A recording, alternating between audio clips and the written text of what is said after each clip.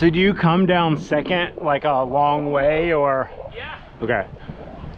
So probably, I don't know, 3 miles? Yeah. 3, 4 miles? It's a ways, a little ways. So from here, you take it all the way up to the North Mississippi Regional Park. Yeah. And it's got that weird turn where you kind of go down this road underneath a railroad bridge. The trail resumes right there, but then it's a, dedicated bike trail. Yeah. Yeah, that was the way, if you were in that's kind of the way that I was gonna suggest we go. You can do that route sometime, Yeah. I went up to Champlain the other day. So I've been up to like Ancora on the other side, because there's like paths on both sides of the river. Yeah. So eventually, well, I first want to do a down and back to St. Cloud, and then I want to go to the headwaters.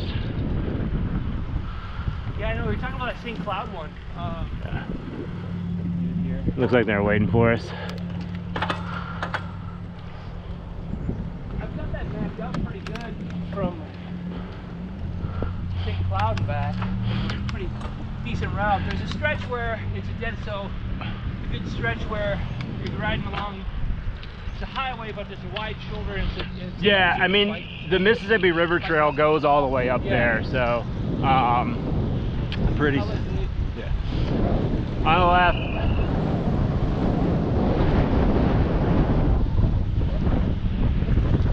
On the left.